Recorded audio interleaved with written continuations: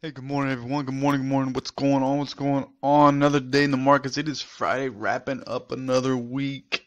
What are we today? Today's August 9th, 2019, flying by.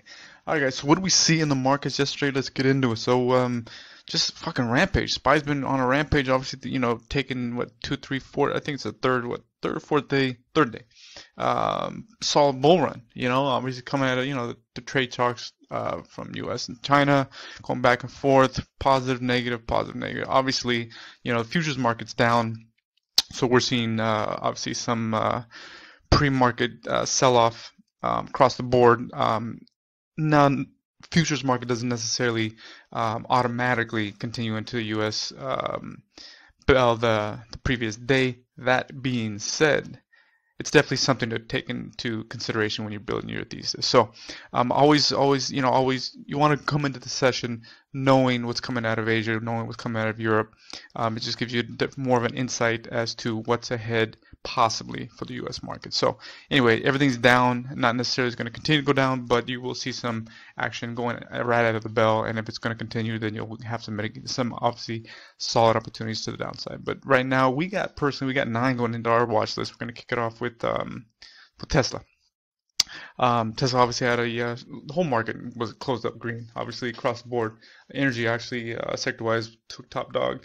Utilities was on the bottom. Even utilities closed up over 1%. So everybody was just running. It was a strong day across the board. So Tesla obviously had a nice solid day yesterday as well, holding that 50-day on the daily, which got a very, very nice bounce. All eyes are on this, 245-ish level. So are we going to see this run today? We'll see. That being said, we anticipate some nice solid continuation from Tesla. So we got bullish sentiment on Tesla going into the market today.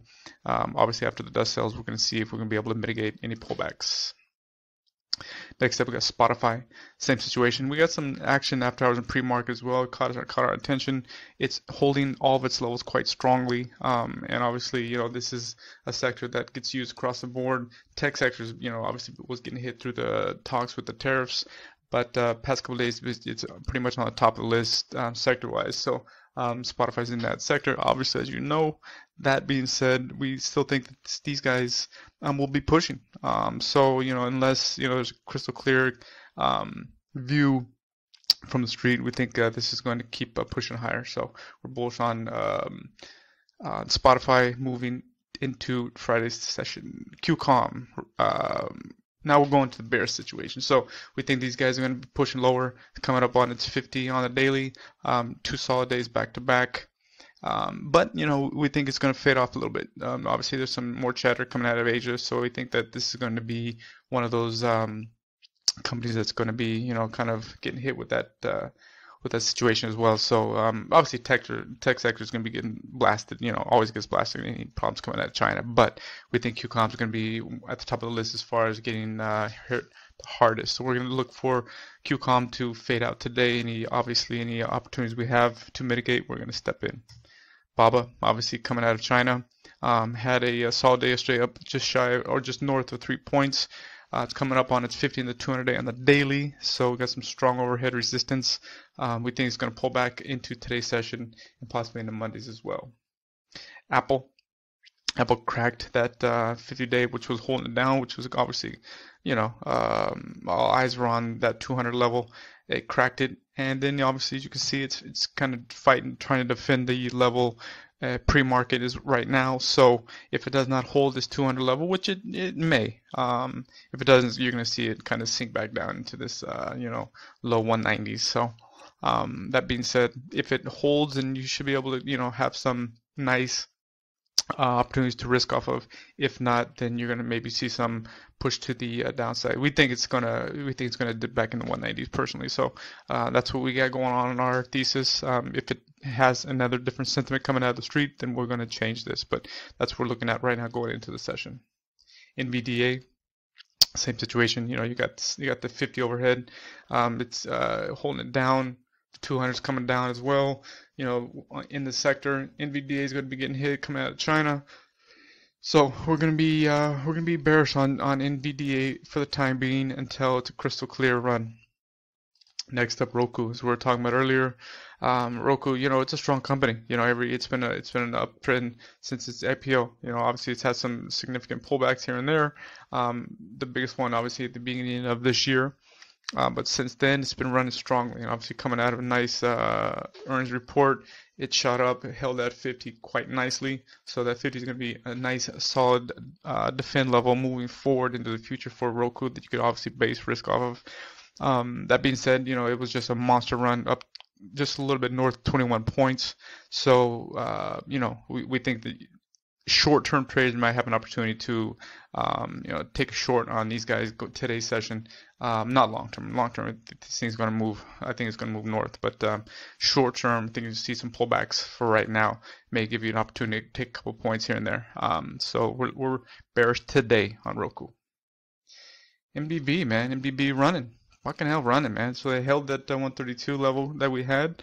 So it's in the bottom of the channel, obviously coming up on the 50. The 50 was their best friend for the longest time. It was always coming down to the 50, bouncing right off of it. So it's running up on the 50.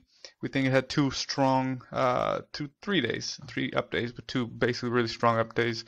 We might see some profit taking going into the end of the week today. So we're going to be bearish today on MBB.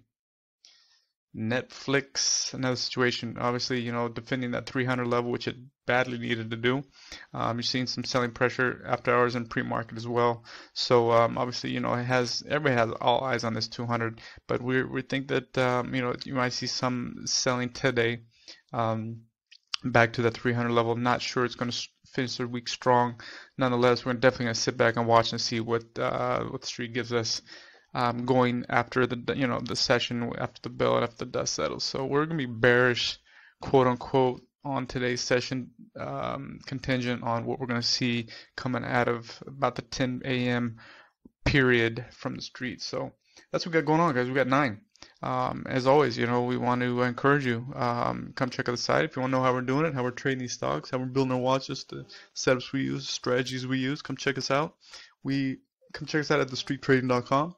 We get you sorted on the 90-day course, answer that question, why, get you profitable, get you consistent, get that confidence up, get that conviction up. At the end of the day, guys, that's what it's all about. It's nice and steady. This is chess. This isn't checkers. You feel what I'm saying? So come check us out. Any questions, reach out to us, give us a call, shoot us an email. We're here for you. And that's it, guys. Have a great day in the market. As always, we always tell you, just be very patient with your setups. Be patient with price. Let everything come to you. Do not chase. You chase, you die.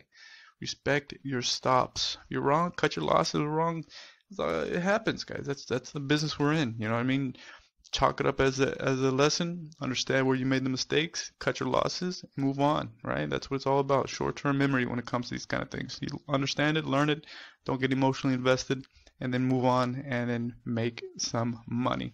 Have a great day in the markets, guys. Any questions, reach out to us. We're here for you. Patient. Talk to you soon. Have a good one.